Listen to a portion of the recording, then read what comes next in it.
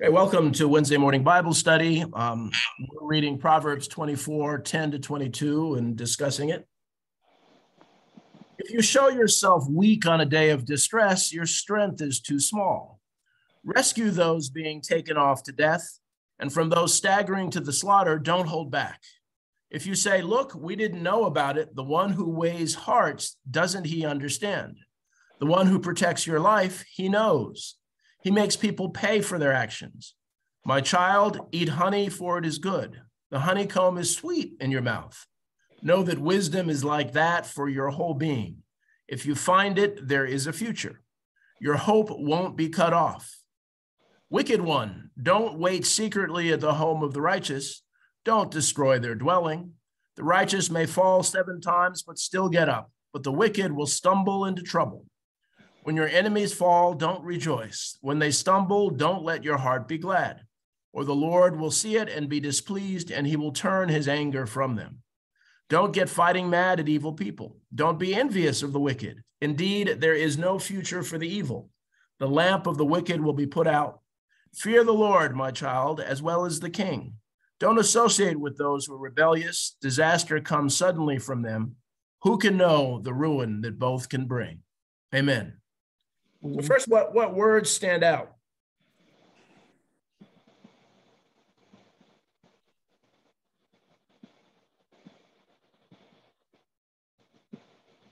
I like rescue those being taken off to death. Rescue those who've been taken off to death. Other comments? What other words? The one who protects your life, he knows.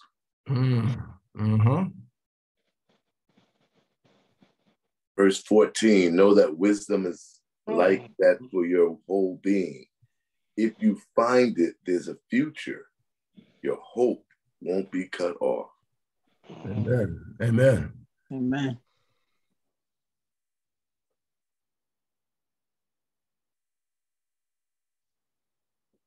Again, if you show yourself weak on a day of distress, your strength is too small. We'll explore that.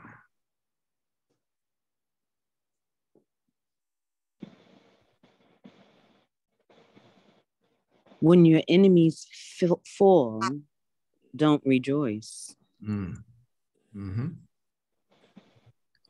again, when they stumble, don't let your heart be glad. Don't get fighting mad at evil people.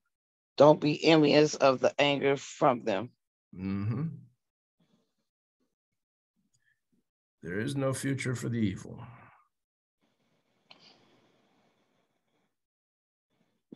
The one who Verse 6. Your life, he knows. Thanks, Tracy. Stefan, you were going to say? Verse 16, the righteous may fall 7 times, but still get up. But the wicked will stumble into trouble. Well, they need to. Yeah. I'm sorry. Amen. Amen. Anything else before we read it again? He makes people pay for his actions, for their actions. For their actions, yeah. Don't associate with those who are rebellious. Yeah.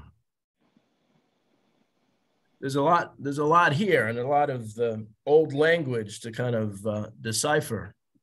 Would anybody like to read it a second time?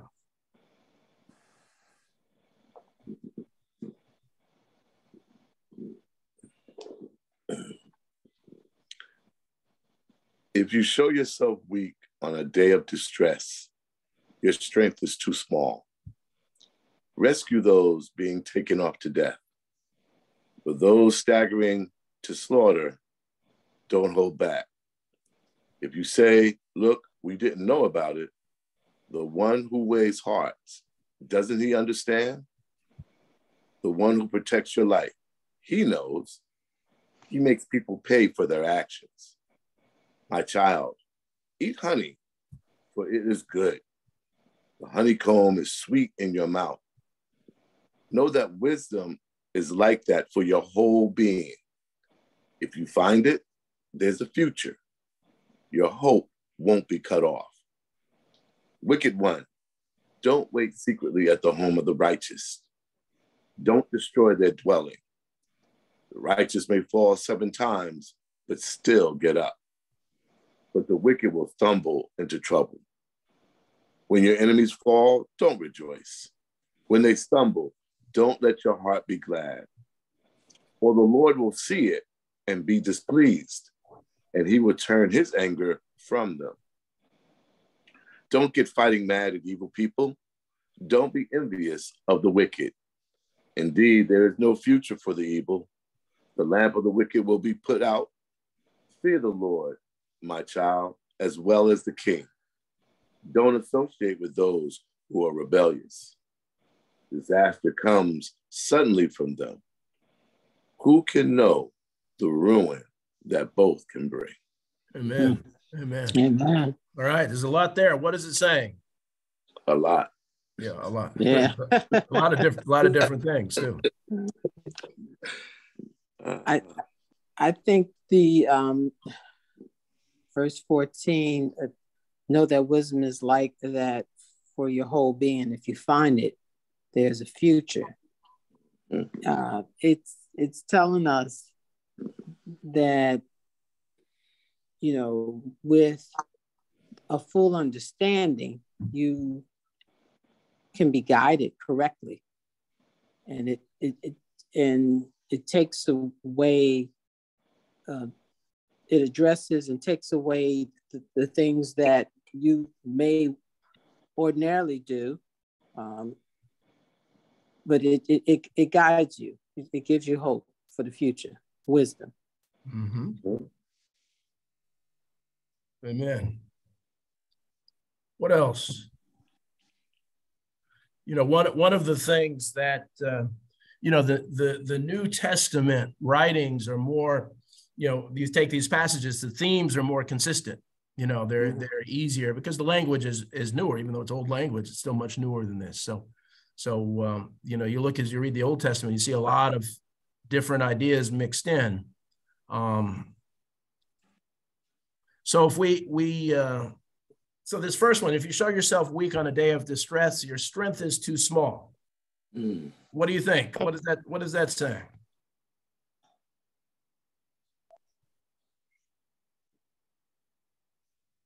Need stronger faith? Yeah, I would say, yeah. And if that was New Testament language, it would be saying that your strength, that your faith in God is not what it should be. Right.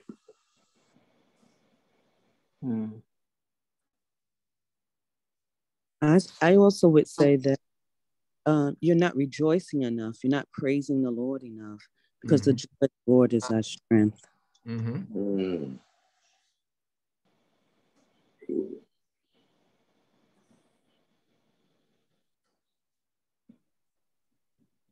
So if we go, and probably the best way is that we'll go through this. So, you know, rescue those being taken off to death, and from those staggering to the slaughter. Don't hold back. It's a call to action. Yep. Don't be a passive observer. Do something. Help people. Help people. And again, these words, know that wisdom is like that for your whole being.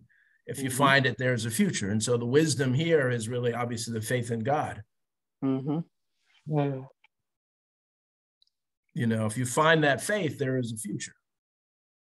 Your hope won't be cut off.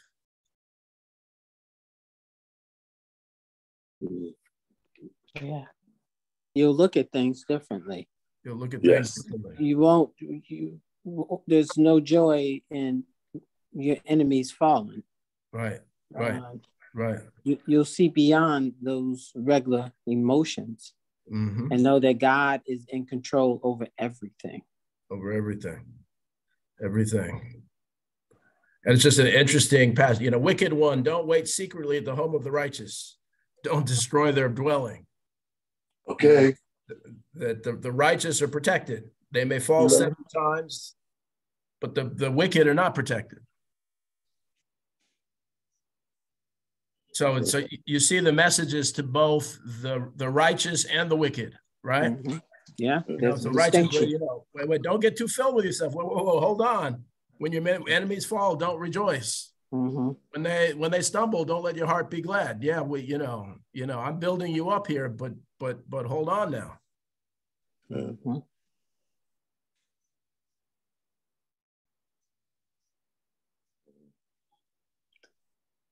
So it's interesting. So the first part is really talking to the wicked, and the second part is talking to the righteous. As you break that down. Mm-hmm. And let the Lord fight your battles. This is not for you. Don't get fight mad at evil people. Just stand still. Right. Know that God has it all. He has the solution. No. The not lamp for of you the to wicked. judge. Yeah, the lamp of the wicked will be put out, so you don't need to worry. No. Just fear the Lord. Just focus on fearing the Lord. And in the Old Testament, fearing the Lord and praising the Lord, would be that, as I said, the New Testament would say, praise the Lord, my child. Yeah. Keep your eyes on him. Yeah, keep your eyes.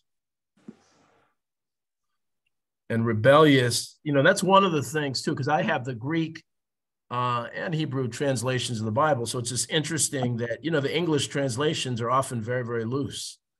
And so a lot of the words you could actually argue to say, well, that, the word rebellious, don't associate with those who are rebellious, could be interpreted as, wicked or criminals or other things. So, which is very, very interesting. Mm-hmm. Would somebody want to read it a third time? I think it's saying don't associate with them because it's very easy to turn into them. That's why he's telling us not to envy what they have also. Mm-hmm. Mm-hmm. Yeah, because I think it's very easy to turn that way. Yeah, exactly. Who'd like to read it a third and final time? If you show yourself weak on a day of distress, your strength is too small. Rescue those being taken off to death, and from those staggering to the slaughter. Don't hold back. If you say, look, we don't know about it, the one who weighs your heart, doesn't he understand? The one who protects your life, he knows. He makes people pay for their actions. My child, eat honey, for it is good. The honeycomb is sweet in your mouth. Know that wisdom is like that for your whole being. If you find it, there is a future. Your hope won't be cut off. Wicked one, don't wait secretly at the home of the righteous. Don't destroy their dwelling. The righteous may fall 7 times, but still get up. But the wicked will stumble into trouble. When your enemies fall, don't rejoice. When they stumble, don't let your heart be glad, or the Lord will see it and be displeased, and he will turn his anger from them. Don't get fighting mad at evil people. Don't be envious of the wicked. Indeed, there is no future for the evil. The lamp of the wicked will be put out. Fear the Lord, my child, as well as the king. Don't associate with those who are rebellious. Disaster comes suddenly from them. Who can know the ruin that both can bring? Amen. Amen. Thank you. Amen. Thank you. So what do we take away with this? What do we walk away with this morning?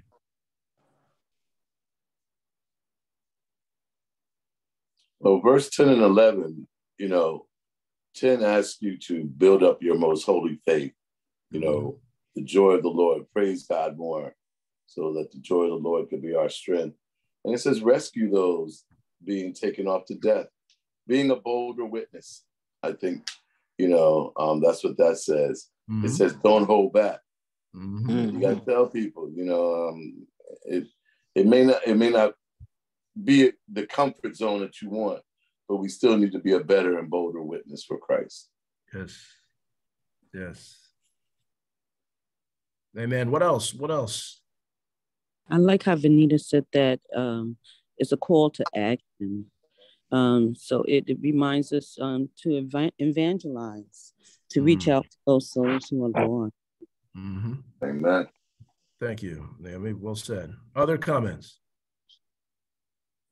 Yes, continue making disciples, even in when you think it's the end for a person. Continue on.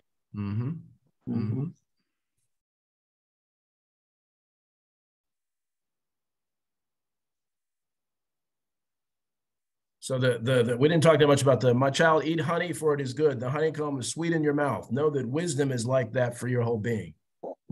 So wisdom, faith in God is like a honeycomb. It's sweet in the mouth. And if you find that faith, there's a future, and your hope won't be cut off. I like that analogy of food. Yeah. Plus, it's breakfast time, and I'm hungry. So that honeycomb sounds very good. Sounds very, very good. What else? Also, before we take some prayers. Also, wisdom, is a lifesaver. Once you once you acquire wisdom, you don't make the same mistakes twice. Right. Yes. Right. Yeah.